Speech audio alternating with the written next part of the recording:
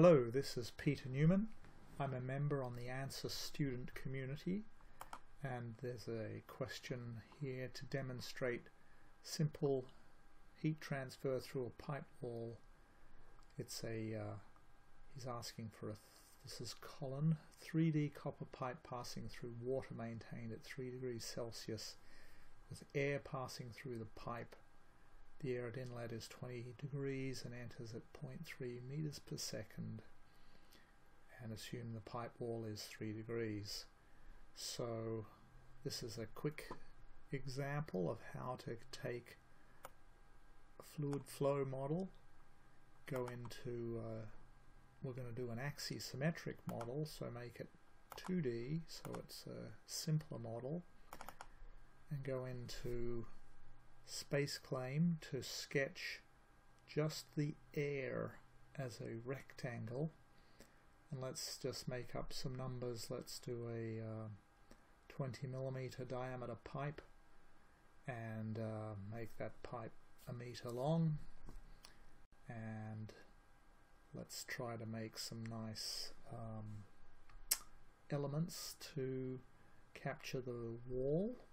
So the first thing, 2D models must be sketched on the XY plane, and we're going to draw on the positive Y side of the XY plane. So there's my 10mm tall, 1 meter long pipe, and if I exit to 3D mode, that becomes a surface, and I'm done constructing geometry in space claim. I need to refresh the project and then open up meshing, and this is the time where the geometry is pulled from space claim into meshing. And then in meshing I want to set the 2D behavior to axisymmetric, and I will put some mesh controls on there to get smaller elements near the wall and smaller elements near the entrance where the fluid velocity is going to develop from uniform at the inlet to fully developed flow down the end. This is a laminar flow problem, and as you can see, the geometry is already set to 2D, so I can bring it in and open up meshing, and we'll put those mesh controls on. The other thing we'll do is name all the boundaries, and in mesh you can name boundaries by clicking on the entity and hitting the N key for named selection. So we'll name the boundaries inlet, outlet, wall, and axis for the axisymmetric model. So here's the model. We'll look down on it and hit F7, and then we're going to let's name some boundaries first. With the edge filter, we'll click on here, type the N key and say inlet, click on the N key and type axis, click on the N key and type wall, and then we'll F7 to fit, and pick this N key outlet. So there's the boundaries named, and we will put some mesh controls on the tops and bottom.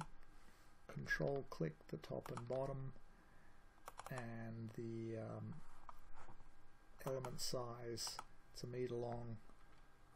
Let's make 5mm long elements, but put some bias on them so we can bias them toward the front, which is on the left side, so we're going to reverse the bias on this one. So the smaller elements are near the entrance, and similarly we'll duplicate this, but pick this edge, F7, and hold the Control D key down to do this edge and apply that, but this time we'll tell it number of divisions, and maybe we've got 10 elements across here, and we'll reverse this one edge, and that's the wall at the top, and this is the center axis. Let's check the other end and make sure the yep. So we can go ahead and mesh, and that there's one other mesh control which is called face meshing that will force quadrilateral elements onto that. So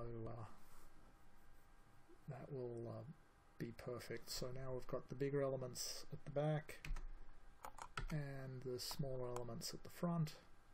So this will be our model. We're all done here because we'll assign the materials in Fluent, so we can close meshing, and we'll update the mesh. We want to see a green check mark on there before we open Fluent.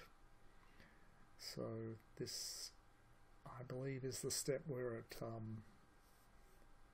brings the mesh into the next setup, which is Fluent. Then in Fluent we're going to edit the boundary conditions. We can now double click. That will both start Fluent and refresh the model. Double precision, and I've got 2 cores on this laptop, so I will use them both. And now Fluent is starting, and when it finishes starting we'll go through, and I think we'll like to work in the units of Celsius, not Kelvin, since that's what the model is in. So let's first go to the units when it finishes loading here. And there's our mesh.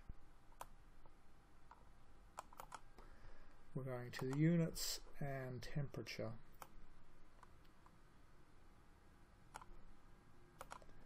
And I want to work in Celsius. So now we need to turn energy on, so we do that like that.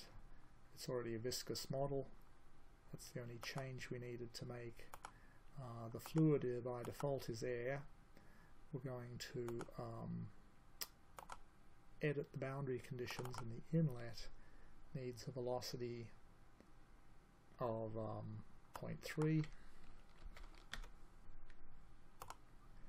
And I just noticed 2D space, we want to set the axisymmetric property. The outlet is a pressure outlet, and there was some question about setting the temperature. You don't set the temperature of the outlet, but you can set the temperature of the backflow. Any air that comes in from the back would be coming in at this temperature, but we will have no backflow, so it's not a problem. And then the wall, of course, we do need to set the temperature of that wall, and that wall temperature is a temperature of 3 degrees. And the momentum is static, stationary wall. I believe that's all the boundary conditions we need. We want to do maybe some residuals, and it's always good to put a few extra zeros in here. And initialization, we will initialize with the inlet velocity. So all the cells are now initialized, and now we can go ahead and run calculations. And if we run however many we need to get convergence, we will see what that looks like next.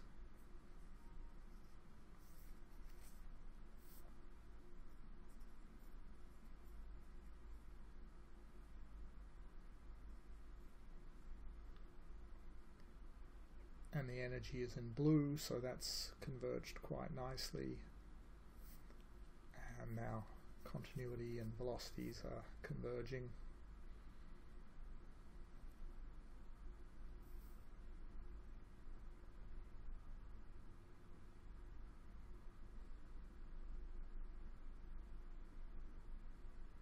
And we're done. Very nice.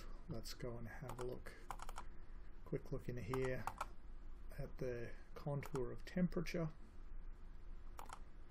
And we want to do that on the surface, and we'll hopefully filled will be good. Compute, display, and there is our well, I don't know how to get it filled, but if you go to CFD post, you can see it filled. So it's at 20 degrees C at the inlet, and by the time we get to the outlet, it's at 3 degrees C, very much. So that is the demo. We can close Fluent, and when we do that, we can open it up in CFD post and get a little nicer graphics there.